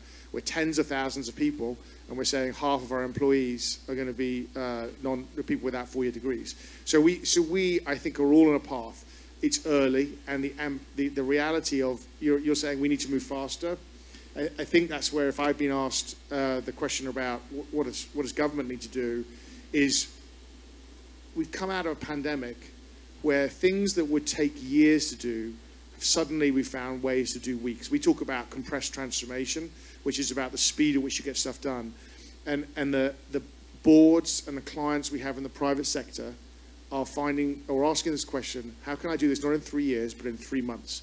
How can I do this in 3 weeks, not 3 months? How can I do this in 3 days, not 3 weeks? And that compressed speed is really what you're asking, is why can't we do this faster? And I think that's on every private company, but it's also on the public sector. Like, how do we move faster? And that is a absolutely critical question that we at Accenture are spending a lot of time with our clients and our partners with, is moving faster. It's absolutely moving faster. You see just a show of hands. I've got a question right there in the second row. Then we'll go over to the left side. This one. Hi, Leslie Abbey from Hot Bread Kitchen. And we are doing a whole host of the things that were talked about here, but in the food industry. And so I sort of wanted to just put out there that we are, the kinds of things that you all are talking about need to expand beyond just the tech industry as well. For those here from Google, we are a strong partner of Google as well, and have placed many women into the Google cafeterias. So we just want to thank Google for their partnership as well. The last question you asked was what government can do, and I guess I put this out to the panel as well. My answer to that is that what we're seeing with the women that we are working with in the food industry and the culinary industry is that they really do need support to actually be able to succeed in these companies. And so we are the nexus between kind of the women that are in the neighborhoods that you're talking about and the Googles, hopefully one day the Accentures as well. But we need support. We need to be there to recruit the women. We need to be there to train them. We also need to be supporting them after they're placed. These kinds of sort of job placements and moving through the ranks don't just happen on their own. And I don't think the employers themselves can do it on your own as well. So I guess my question is, where is the commitment to supporting the nonprofits that are the nexus between the clients that we serve and the large companies, and that's what we're hoping to be. Can I start? I'll be very quick. So I lead the Northeast, and we have 4 common parts to every single agenda that we have. We ask, how are we creating value for our clients? How are we creating value for our people? How are we creating value for our partners? Google's a partner, by the way. And the most important question, and it forms part of every agenda, how are we creating value for our communities? And that means that Accenture people are out making a difference in their communities. And we spend a lot of time picking where we're going to invest that time. And of course, we invest millions of hours every year across the country. As the Northeast lead, my goal is to make sure that the Northeast is the biggest contributor to community. And so if there are things we should be doing, I'd happily, let's get coffee and figure out what we can be doing to contribute to be part of your aspect of the community. It's a consistent part of every agenda. Clients, people, partners, and community. And they hold the same importance in the narrative I have with my leaders. And if it's not like community is the one on the end, we often start with community. We often start with people. We often start, it's not they're equal players in the importance of how we operate in Accenture. Yeah, a comment that I would also make is actually something that Laura made, the comment that she made at the top of the event, which is creating opportunity for incubation and bringing partners together and providing a place and space for local partners to have that conversation. And that's some of the things that Google tries to do, in particular like through our small business fund and some of the different laboratory style kinds of gatherings that we provide, where we just try to provide the place and space and bring representation from a range of sectors together so that you can share ideas, so that you can collectively figure out how do you support your local communities together. And I think that's another opportunity that Google or industry can play, which is really trying to provide the space, place, platform, and insights and expertise for the collective community. And I think that's really important. And we've seen great success there through things like the small business fund and through entrepreneurship funds that we provided. Hi, Liat Kravchuk from the EDC. Formerly, I ran the Cyber NYC workforce programs. I have 2 questions. One is for Shanika, which is skill-based talent signaling, of course, is the big question in the room, right, in terms of actually shifting away from degrees in general. Is there any efforts to codify and achieve consensus around what that means for top jobs? And my question for Judy is, to what extent do you think your cohort, the group portion of the spring internships is the key to success, and where can we actually use more of that type of model elsewhere, for example, to retain more women early on in tech workforce? Yeah, so that's a great question, specifically around skill-based. Speaking as Shanika and an expert in this space, not Google, there are a number of organizations, membership organizations like ACM, there's another one called the National Clearinghouse, Competency-Based Clearinghouse organization, where we work with a number of membership organizations that actually do dig into this notion of skill-based learning, competency-based learning, so that we can clearly understand what are the skills, the requisite skills that specific profiles, and again, my lens is tech, but when you look at some of the work that's happened with ACM and this National Clearinghouse organization that looks at labor market data, they work with organizations like Burning Glass Technologies, so we look at global data where you start with the job postings. So a data scientist, look at the job postings from all over the world. What are the skills that companies are calling out? We then create a bit of a taxonomy around these profiles, these role profiles, and then by understanding what those requisite skills that we're seeing globally, we're able then to create a bit of a profile around the skills that are needed for specific jobs, entry-level, mid-level, advanced. And then we use that understanding as a means to help do a bit of this audit that Lizette mentioned, this equity audit around our hiring practices, around recruiting. So I think that's the work that needs to happen, and those are the places and spaces that we turn as we try to build a deeper understanding and capability around skills-based learning. Now, how do we change large-scale systematically around removing or addressing the four-year college gate? That's a collective work that that we all need to happen, that has to happen. I think if we could get a coalition of the willing at the industry level to collectively come together and have a conversation about how we examine credentials as the signal to readiness or preparedness for a specific career. That's a long game. But I will say, I know, and we hear this in the commitment of Accenture, certainly at Google, these are the steps that we're taking. We're actively paying attention to the skills side of the recruiting, our recruiting practices. Something else to call out, and Stuart has mentioned this in his comments, through our apprenticeship programs, which I'm proud to say we don't fall in the class that UK mentioned, kind of the spray-on sticker. But really through a lot of these programs and our in-house training programs with tech talent, we really are intentionally looking at the profile of entry-level, new grads, career switchers, so that we can clearly understand what are the skills and how are we conveying that back into the job posting. And so that we're providing substantive indication of the signals back to the talent of what we're looking for. And so if you go and look at a lot of Google job postings, we talk about things like the equivalent, right? We're not there yet. We're really trying to be more intentional, but there's more work that has to be done. But those are some of the things that we're doing. Well, on that note, Shanika, there is definitely more work that has to be done, and unfortunately it'll have to happen outside of this panel discussion. We're out of time. Liad and Judah, if you guys could connect afterwards, obviously it's a great question, but we just have to turn it over to our very exciting follow-up discussion. I'll turn it over to our Executive Director, Jonathan Bowles. And thank you. Please join me in a round of applause for our amazing panelists. We really appreciated your thoughts.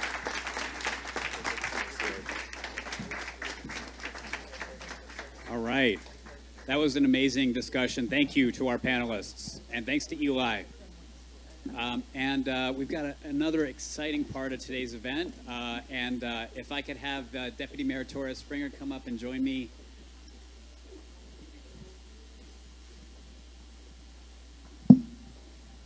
Hello.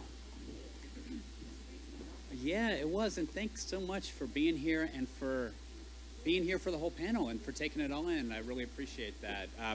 Everyone, this is Maria Torres Springer. If you don't already know, and I'm sure you probably haven't been sitting under a rock, and you do know Maria is the city's deputy mayor for economic and workforce development.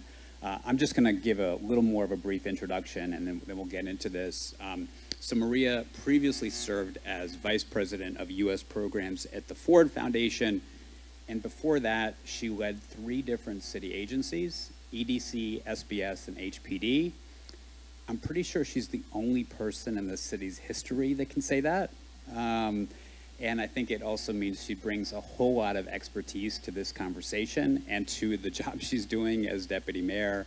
Among her many accomplishments in government, she launched the Tech Talent Pipeline and Women Entrepreneurs NYC.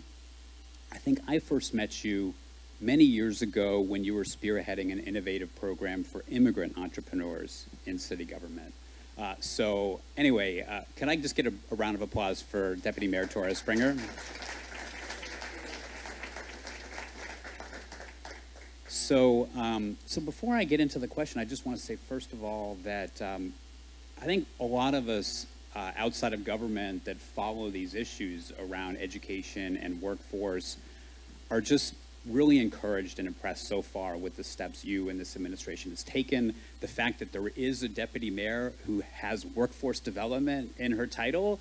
Some of the hires and Joey and Abby on the great workforce team that has been brought in to government for the things that you've launched so far with the blueprint and that are in the budget, I think really kind of setting the signal that workforce training and skills development and investing in people is a really big priority for this administration, so congratulations for all that. We're here today at an event called the role of employers in expanding access to good jobs. And I think, the way I think about this is that, at the Center for Urban Future, like a lot of other great organizations in New York, we've been calling attention to what city government, what the public sector can do around workforce training, around creating a more equitable economy. But I think, we also need our employers to step up. And I think that's what this discussion is. And I guess we heard some great suggestions in the panel, but I want to turn to you. Before I ask you about the city's role in all of this, what would you like to see from our employers? Do you think that we need more? Do we need more companies to step up? Good morning, everyone. Thank you, Jonathan. I'm always really happy to be part of that. Is that working? Oh, much better. Okay. Good morning, everyone. How are you all doing? That was a great panel, and Juke always, he never disappoints. Where'd you go, Juke? Okay. Always, there you are. Always provocative, but I totally agree that part of what we all need to do as a city, regardless of what sector you're in, is to have these types of productive conversations, healthy debate, not use the same playbook, interrogate assumptions about how we've all been working in order to accomplish goals. So thank you to Juke and the amazing panelists, and thanks for having me here today. Before I get to employers, I do want to say that I am so excited to be able to come back into government, and as you mentioned, Jonathan, to have in the title, but really more in the DNA of the office and the work that I see ahead, having economic and workforce development really is part of the remit. Not one is not better than the other. In fact, they are one and the same. And so everyone in the economic and workforce development orbit, they know that they have to do both things. And we can only be successful if we tackle these challenges in tandem.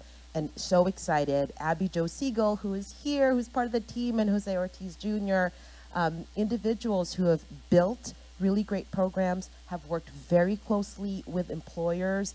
And so we're just getting started. I asked for a little bit of patience to be judged, not so much even by what's in the economic blueprint that we put out several weeks ago, but the change that we're going to make and what we're going to accomplish together with everyone in this room over the course of the next several months and years.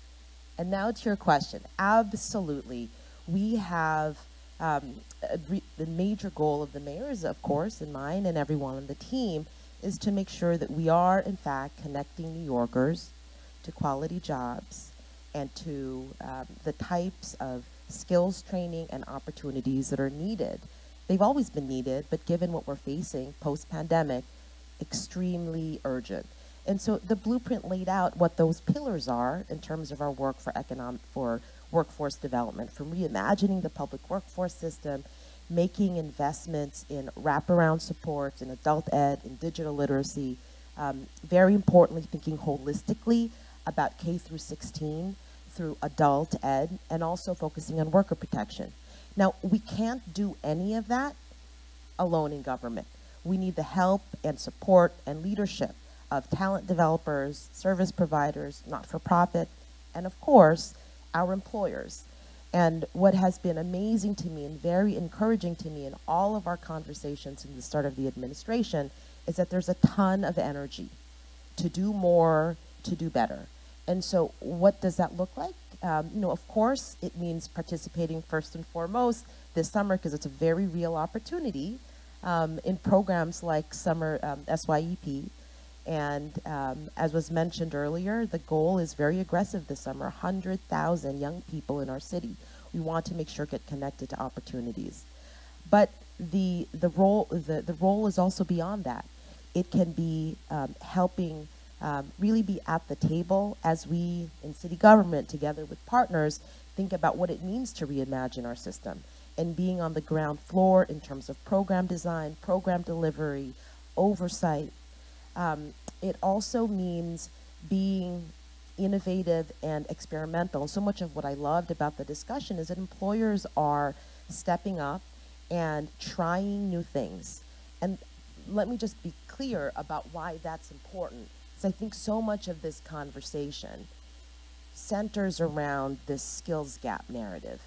And don't get me wrong, it's important to address the skills gap, and whether that is a young person trying to enter the workforce or a mid-career person who just got displaced from his or her job and is looking for a new opportunity. But the focus on that narrative also has a lot of deficiencies. And I think I heard a lot of that during the panel discussion earlier, because the conventional wisdom is a New Yorker is underemployed or unemployed in the city, and if we just train them, then the problems would go away, they'd be gainfully employed.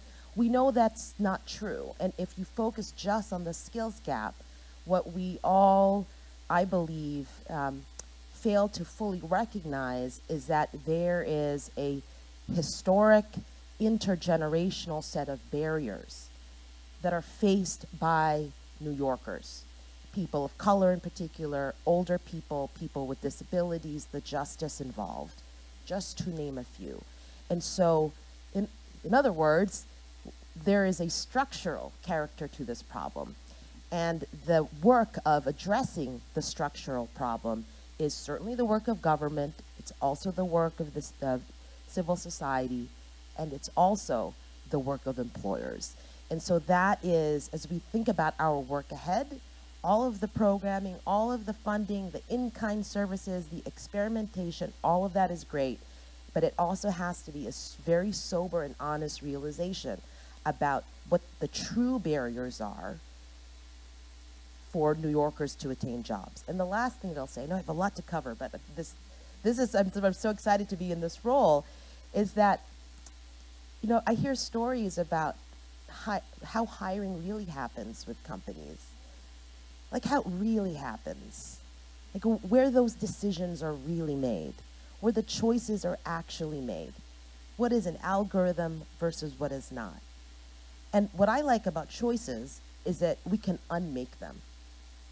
And so for the employers in the room or who are listening, I think our hope and aspiration is to work in partnership so that the choices that are made are ones that are not just a little bit more beneficial, but are dramatically more beneficial for New Yorkers who most need a leg up. Thank you.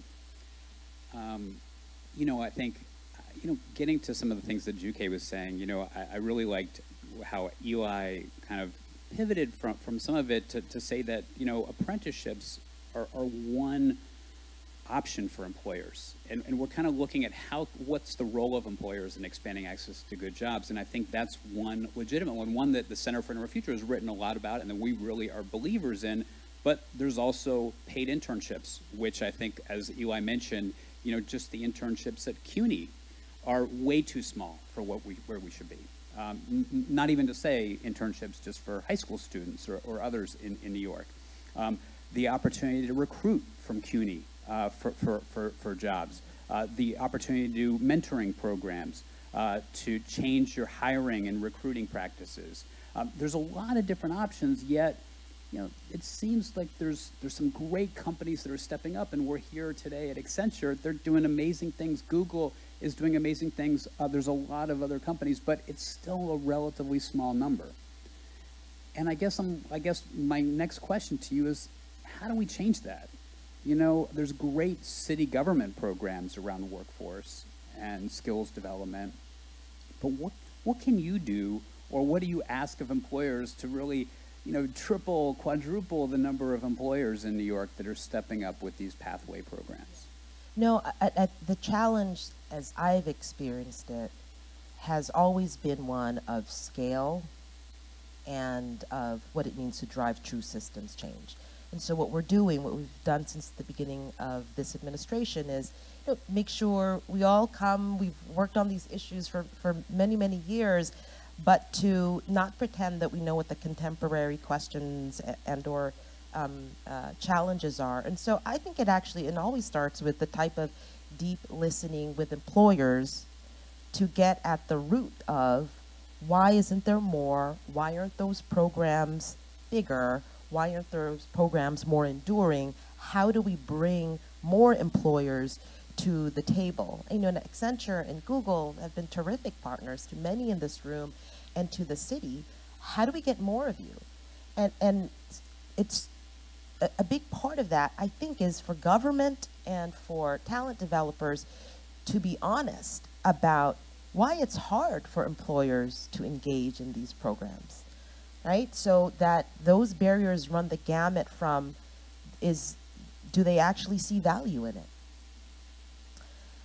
Is there wariness about working with government? I know everyone loves working with government, so that's a little bit of a, maybe that's not relevant, but wariness working with government or with not-for-profits. There's the cost and time and labor intensity of working with these programs. And so I think it starts there, and having real conversations with employers about what is hard about doing this. That's number one. How can we address it? And also was discussed earlier, what does good look like? And that's a role where I think government can play a very, that's an important role for government, because there is a proliferation of amazing workforce development programs. The ones that are government funded alone, and you know, Cuff has written about this, of course, over the years, there's scores of them.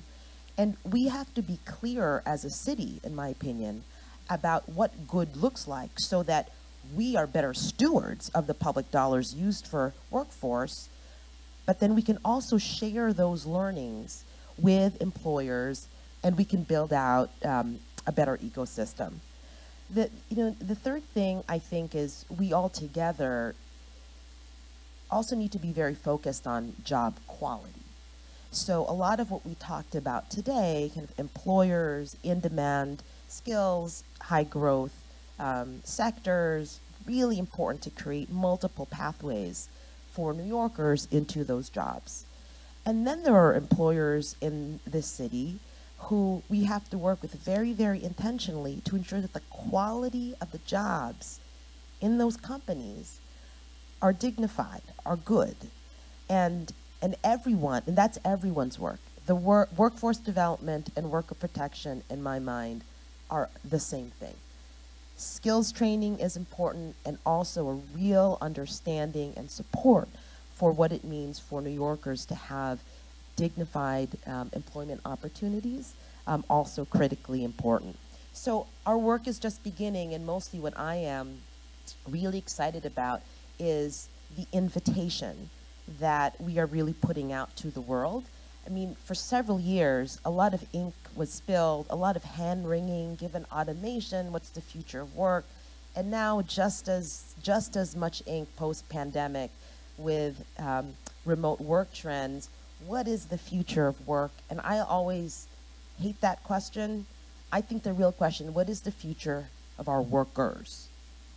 How do we put the people back at the center of these discussions and then the change that we drive as the public sector, as the private sector, and of course the not-for-profit sector that's so vital to all of this work.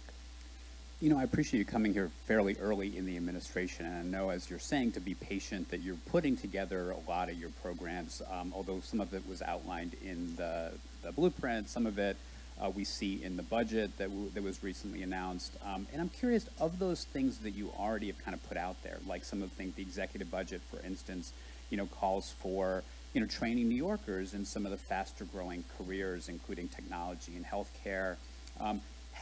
Have you started to think about how employers connect to those programs?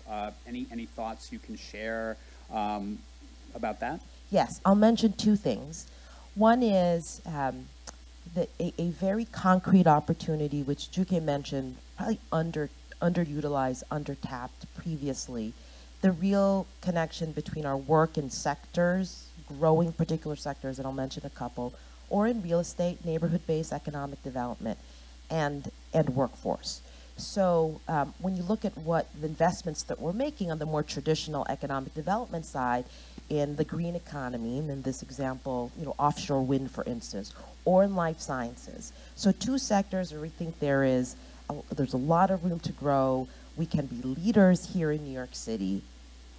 And it's not enough to just think about where these companies are located, how many of them they are, and how they grow. We have to, from the ground floor, which we are doing, despite being the early days of the administration, making the types of connections that are needed so that New Yorkers, our young people, CUNY graduates, adults, can benefit from the jobs that we hope will come from those investments in those sectors. And at the same time, when we think about economic development projects across the city, what I've been really excited about and heartened by are colleagues who understand that workforce development isn't just doing a job fair at some point during the land use process of a major project. That was never acceptable, and I'm not thinking about any particular project, but that is, there's just so much more that we can and should be doing to make those connections, and we're already starting that. And I think there's much more in that arena. But I think the larger opportunity for us is to redesign the entire system. And again, public sector, not-for-profit, employers, to really redesign it for equity. And what I mean here is that we really ask ourselves how the public system is performing for job seekers, and in particular those who most need our support, versus just tracking how participants are doing in training programs. And so that's a shift that we need to make across the public workforce system, and it is an invitation as well that I put out for everyone who drives the system, major actors, including employers. If you are redesigning, let's be clear, you're hiring for equity because it makes both moral and business sense. How differently would you walk in the world? How differently would you partner with the not-for-profits in this room or government? What choices would you unmake? You know, I was speaking with somebody working for a corporation that does some of these issues around skills building and recruitment fairly recently, and I asked her how could we affect change here in this kind of space, and she said it would be great if the mayor were to bring together a lot of employers and basically challenge them to like create a new career pathway program, maybe modeled on some of the ones we heard today in the room, but really get them to follow it up, and kind of gets to your point that you made earlier around bring employers to the table. And I guess, you know, just pivoting on that example that I mentioned, you know, I mean, is that something that you all are thinking about doing, or that you've thought about already, about bringing employers to the table? And we already have things like the Job CEO Council, which is a great example of that, where companies got together and they made these commitments. But, you know, I'm curious, can we have a lot more companies and new companies do that kind of thing? Yes, the problem is Abby just started literally like 7 days ago. Four. No. So the answer is yes, and I think the challenge is, you know, for the employers in the room, you get invited to all of these task forces and roundtables and working groups. So we have to be clear so that you come back to the second, you know, roundtable meeting. What is it that we want to accomplish together? And I think it'll vary. I mean, we talked about it in the blueprint, there will be a larger future of workers task force that we are putting together. And, but we have to make sure that we're also being granular, because so much of the great, not engagement, but partnership with employers, I found to be very sector-based. And so what does that mean for tech? What does that mean for green? What does it mean for life science? And how can, and we in government have to be very clear about what we're asking for, what does success look like, what are we asking of employers, and so, you know, I think we've been clear with programs like SYEP for this summer, and we have someone in the mayor who understands how the public, private, not-for-profit have to work together, and who is not bashful in asking for the type of support and partnership from employers. So we'll capitalize on all of that. We'll do it in a broad scale. We'll do it by sector. And for those in the room or employers listening who have been on your more than fair share of task forces, we also will ask pretty honestly from jump, what does it mean for this to be a meaningful engagement for you? So I'm excited about all of that work. More to come. Great. I'm going to ask one more question, and then I'd like to hear if there are folks from the audience that have questions. But, you know, we heard a little bit about apprenticeships and paid internships, and I guess I wanted to ask you just kind of about both of those things. You know, we heard earlier that, you know, there's a lot of great CUNY students out there. A very small percentage of them get internships. And as someone on the first panel said, this is really how a lot of people get experience, get hired. I can tell you that 2 of our 6 employees at the Center for an Urban Future were former interns. We are really investing in bringing on more interns from CUNY because we see that's where we are hiring from. But it seems like we have so much potential to expand those kind of paid internships. And I guess I'm curious, is there a role in the city in kind of encouraging more companies to take on paid interns, to develop relationships with CUNY? Are there things that CUNY needs to do, in your opinion, to get there? And I guess related to that, I'm curious whether you have any thoughts about apprenticeships. Accenture is doing some amazing things in really kind of bringing apprenticeships in to help diversify their workforce. Other companies are doing the same, but do you see an opportunity to scale that up as well? So a few ways of answering the question. Internships and apprenticeships, as you mentioned, there are many great examples, and I think our role in government is to identify which ones can be scaled, how they can impact positively more people who most need the leg up. So, you know, Jose and I have been talking, and you know, he's mentioned a number of times that 90% of Fortune 500 companies, that 90% of the interns of Fortune 500 companies get offered an entry-level position. And so it's a tried and true way to fill certain talent needs. Here's the challenge, though, is that most of the interns, Fortune 500 companies, come from the top 25 colleges and universities. So not a surprise, I'm sure, to anyone in this room.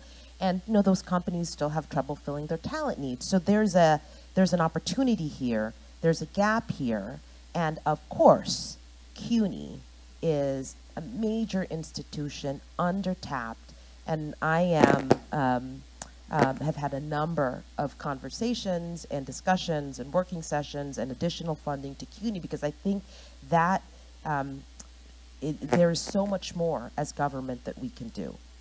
I'll also say, just to share a little bit of a story, it was last week, the mayor called on a Zoom everyone in the mayor's office who's hiring for an intern this summer, as we're all making decisions.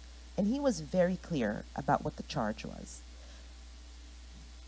He said, I understand how everyone's looking at resumes, and we all know what it means to look at resumes for interns, and those aspects, those that are markers of social capital and privilege versus real capacity was mentioned earlier. He was very clear that what he wanted us to do is think about who the intern was, whose life we can actually change. The trajectory of a particular intern's life, if we invested and made that choice, we could actually change, because that's what happened to him. That is what he's seen time and time again with so many young people who given that opportunity. And so, listen, I know that for employers in the room, it can't all be, you know, about tugging at your heartstrings in an act of charity, but this city is full of incredible, really incredible young people with extraordinary talent. And that is really the invitation, to think about whether it's an internship or an apprenticeship program, which for sure we want to see more. Really, it's always been amazing to me how it's been around since the 30s, pervasive globally, completely underused. in this country, in particular in New York, and good precedents with construction trains and unregistered apprentice programs in tech. And so we want to see more and more of that. But I think there is the role that the enduring change that I see is not in the proliferation of many great programs, but in one, bringing to scale the ones that are really good, and two, in making sure that that scale in those programs actually benefit those who most need the support of government and of the employers of the city. Always been important, and as we try to come out of the pandemic, several 100,000 still jobs short of our pre-pandemic levels, with an employment level at almost twice the national rate, and particularly high for Black and brown New Yorkers. It is so crucial to be focused on all the issues we've talked about here today. Yeah, couldn't agree more. Are there questions from the audience? We've got one in the back. Oh, and then Judy has a question. Hi, my name is Christine Kovich. I'm co-founder of Harlem Biospace, a biotech incubator for early-stage life science companies that I know, Maria, you're familiar with, and our K-12 STEM initiative called Hypothekids. So we've been working on this notion of a diverse talent pipeline for New York City's life science, public health talent pipeline. I wanted to play off of actually something that was on the panel before this, talking about small businesses. So for us, we're sitting in a hub for small businesses. We see how fast they're going. And I think about how important internships are. And we've placed students at Harlem Biospace startups. But I wanted to emphasize that there needs to be a support mechanism behind that. So the Googles and the Accentures, there's an inherent corporate infrastructure that can support interns. Whereas for small businesses, you have to rely on somebody, whether it's Hot Bread Kitchen, whether it's Pencil, somebody in that is supporting, helping mentors be good mentors to interns. And I also wanted to emphasize something on work that we're doing with Here to Here, which is I think these programs start at the high school level. And it's a building up of these internships that I hope Summer Youth Employment Program can start to address more. But I think it's a multi-year program that has to start earlier in high school so students aren't opting out even in their first year of college, but opting out before they even apply to some of these good jobs that are going to be in New York City in the life science ecosystem. I appreciate those comments, and just for small businesses in particular, I do think there is a lot more that we need to do to ensure that the workforce development services offered by the city are accessible to small businesses who, as you mentioned, don't have the time or the infrastructure to necessarily participate. And in that case, there is, and I think there already has been, but there's much more to nurture here, a really important role that intermediaries, whether small I, from business improvement districts to community-based organizations who are really on the ground and understand the needs of small businesses, can play, as long as from the government perspective, we're clear about what those services could look like that would actually benefit small businesses looking to hire and participate in programs. Judy? Thanks. Just to go back to your commentary about internships and the program I discussed, we call it a sprint internship. It's a micro internship. So why is it so successful? It's 3 weeks of an intensive experience for the company and the students, which lowers the barrier to entry. They're in and they're out. Any company can do it, and it's transformational on both sides. The cohort model is incredibly important because it's easier for the companies to host 5 sprinterns who work as a group than 1. All boats rise, they help each other, and so on and so forth. So the question or the challenge I offer is that in New York, we typically can place about 200 or so sprinterns, and we get over 1,000 applications. The limit is the number of companies that we can recruit from a manpower perspective, onboard them, and so forth. So it would be amazing to have a partner in the mayor's office. Yes, you and I are clearly going to hang out soon. Right, and the companies pay these sprinterns. I actually think that's an important part, to have some skin in the game. But it's just legwork and muscle to get them in and to match them up. But the demand is there, and the transformational change lives results are clear. That's amazing. Thank you. Shanika? Thank you so much for spending time with us today. I was thinking about channeling Juke with something and being a provocateur, but I won't, specific to the comment around the structural barriers and challenges that exist. So I'll go on a different point that you mentioned, which is this notion of scale. And so when we think about, in particular with the equity lens, one of the things that we know, in particular in my work at Google and elsewhere, is when we think scale, many of the programs that, and research bears this out, that actually has the sustaining, enduring impact for talent that represent underrepresented groups. It's high touch, it's expensive, takes time. And so I'm curious thoughts around when you say scale, what is the charge you would say to the ecosystem? What do you mean by scale? And it's just not numbers. In particular, when we're balancing the tension around time, talent, high touch, and the fact that it's high intensive for these groups. So I'm just curious your thoughts there. Two ways that I think about that might be relevant to this discussion. One is it's really a charge for government as we think about the many programs that we fund. How do we make sure that we are supporting those that are most effective for the populations and communities that most need our assistance, and scaling those. And for employers, I'd say a couple of things.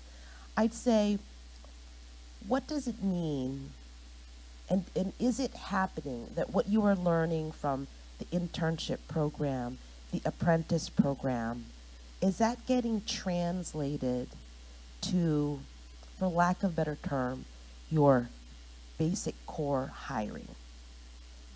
Because of course it's great if that internship program quadruples in the following year, or the apprenticeship program quadruples in the following year.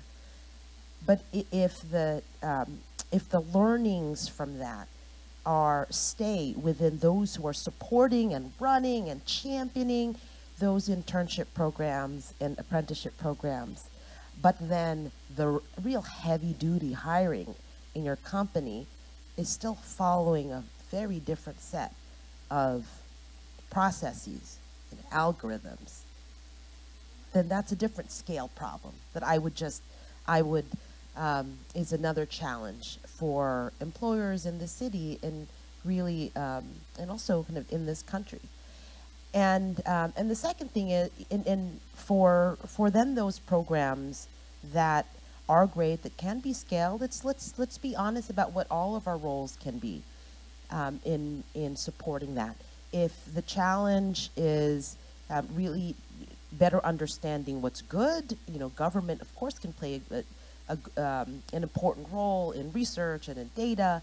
If it is about finding the right partners, pipelines, feeders into the system, we can do that too. And so the challenge for scale isn't just good luck, you go do it. It's let's engage one another, because as we all know, this is an ecosystem of a lot of people who are well-intentioned, trying to do the right thing, that you are here in this discussion. It means that you have a leg up on so many employers in the city because you care about these issues. How do we bring more in? So that's the third part of scale. How do we bring in more fellow travelers into this work? And if we cover those aspects of scale, I think we'll be doing more than just making an incremental dent in the opportunity gap in this city. Well said. Well, we're going to end there, but can everybody join me in giving a big hand to Deputy Mayor? It was great talking with you, Maria. Thank you so much. And thank you all. I want to give another shout out to Accenture for hosting us today and all the great work they're doing, to Google for their really great support for today's event, and for all of you for joining us this morning. So thanks again and have a great day.